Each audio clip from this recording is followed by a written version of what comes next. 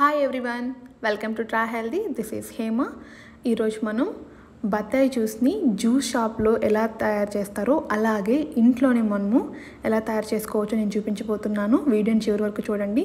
మీకు నేను బోల్డ్ and tips చెప్పబోతున్నాను. అండ్ అలాగే మనం బజార్లో బత్తాయిలను కొనేటప్పుడు ఎటువంటి బత్తాయిలను మనం చూస్ చేసుకోవాలో కూడా నేను మీకు చెప్పబోతున్నాను టిప్స్. ఇంకెందుకు ఆలస్యం చూసేద్దామా. ఇక్కడ చూస్తున్నారు కదా, ఈ బత్తాయి స్కిన్ అనేది చాలా పల్చగా ఉంది. అండ్ మీరు చూడొచ్చు నేను ఎటువంటి బత్తాయిని సెలెక్ట్ చేసుకున్నానంటే, మనకి స్కిన్ అనేది చాలా పల్చగా ఉండే బత్తాయిలను మనం సెలెక్ట్ చేసుకున్నట్లయితే మనకి వాటిలోంచి చాలా ఎక్కువ జ్యూస్ మనము తీసుకోవచ్చు. సో మీరు చూడొచ్చు స్కిన్ అనేది ఎంత పల్చగా ఉందో. మీరు టచ్ చేస్తేనే మీకు అర్థమవుతుంది, సాఫ్ట్గా ఉంటుంది. చూసారా, ఈ స్కిన్ అనేది కొంచెము థిక్గా ఉంది. అది ఎలా ఉంటుందంటే కొంచెం రఫ్గా కూడా ఉంటుంది. రఫ్గా ఉంది అంటే స్కిన్ అనేది కొంచెం మందంగా ఉంది అని అర్థం. అటువంటి బత్తాయి మనకి ఎక్కువ జ్యూస్ని అనేది ఇవ్వదు. సో ఇక్కడ మీరు గమనించవచ్చు స్కిన్ ఎంత పలుచగా ఉందో. సో ఇట్లాంటి బత్తాయిలను మనము మార్కెట్లో మనం కొనేటప్పుడు తీసుకోవాలి. అలా కాకుండా లావు స్కిన్ ఉండేటువంటి బత్తాయిలను మనం తీసుకున్నట్లయితే వాటిలోంచి జ్యూస్ అనేది మనకి ఎక్కువ రాదు. మీరు ఇక్కడ చూడొచ్చు డిఫరెన్సెస్. ఈ నా లెఫ్ట్ హ్యాండ్లో ఉండేటువంటి బత్తాయికి స్కిన్ ఎక్కువగా ఉంది అండ్ రైట్ హ్యాండ్లోది స్కిన్ తక్కువగా ఉంది. దీంట్లో చూడొచ్చు అసలు స్కిన్ అనేది మీకు కనిపించట్లేదు, చాలా పలుచగా ఉంది స్కిన్.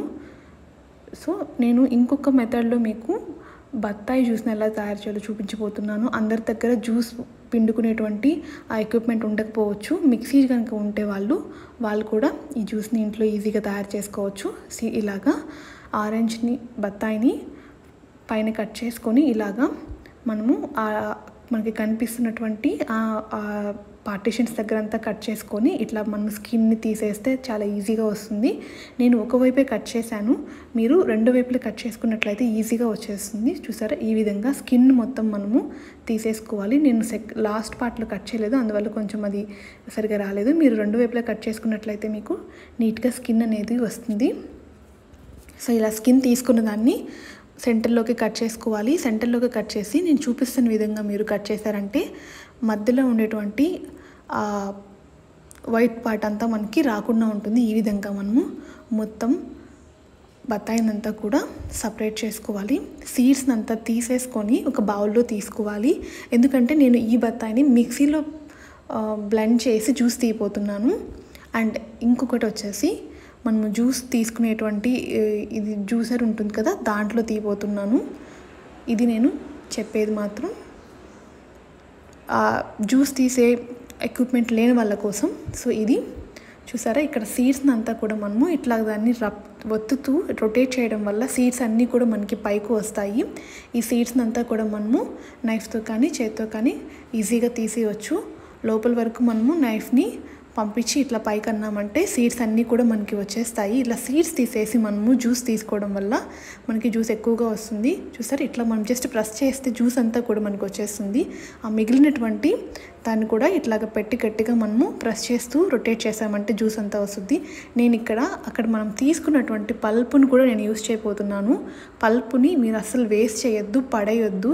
ఎక్కువ ఫైబర్ దాంట్లోనే ఉంటుంది. మనకి ఫైబర్ ఎక్కువ తీసుకోవడం వల్ల బాడీకి చాలా మంచిది. సో ఈ విధంగా జ్యూస్ని అండ్ పల్పుని కూడా నేను ఇక్కడ యూస్ చేయబోతున్నాను. సో పల్పుని నేను యాడ్ చేసుకున్నాను. మీరు పల్పుని యాడ్ చేసేటప్పుడు మాత్రం సీడ్స్ మాత్రం లేకుండా చూసుకోండి. సీడ్స్ అస్సలు ఉండకూడదు. మిక్సీ పట్టించేటప్పుడు సీడ్స్ కానీ ఉన్నాయంటే మాత్రం జ్యూస్ మనకి కొంచెం చేదుగా వస్తుంది.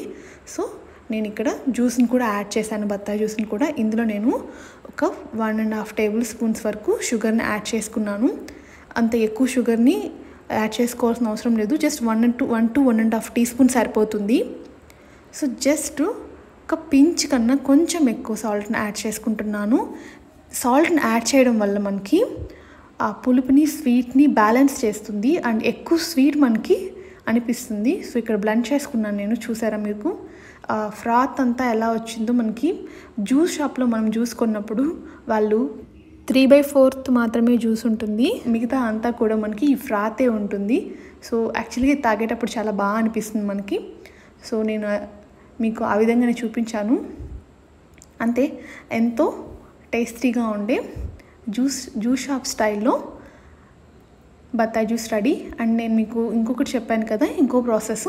ఇది జ్యూసు పిండుకునేటువంటి ఎక్విప్మెంట్ లేని వాళ్ళ కోసం వీటిని కూడా నేను సేమ్ ప్రాసెస్లో మిక్సీ పట్టుకున్నాను. కొంచెం షుగర్ అండ్ సాల్ట్ యాడ్ చేసుకొని, బట్ ఇక్కడ అంతా దానికి తొక్కంతా ఉండడం వల్ల మనం అలాగే తీసుకోలేం. సో ఇట్లాగ మనము స్ట్రైనర్లో వేసుకొని జ్యూస్ అంతా కూడా ఈ విధంగా మనము ప్రెస్ చేస్తూ అంత జ్యూస్ని మనము బయటకు తీసుకోవాలి.